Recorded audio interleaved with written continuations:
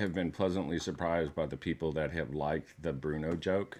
It's like the Anderson people. Did they? Yes, the Anderson people were Yes. like, "Ha ha, that's funny." I was one of the people who was like giving you hell about Anderson. Yes. Like, we get it, we accept it. It's been overwhelmingly positive. Yes, because that one happened on the spot. You thought you did it, and then I quickly was like, "It's brilliant. That's fucking brilliant." I thought we nailed that one too. I was like, "That's fucking funny," and I kept thinking it was gonna die, but I could feel. I was like, "It's not dead. It's not dead." So the whole video, we're like, Anderson Paak.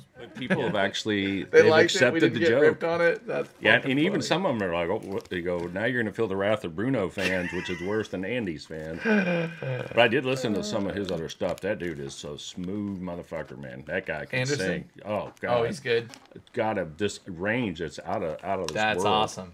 Oh, we should do a video of that. People would appreciate it. Yeah, he's smooth. Like butter. God, he is.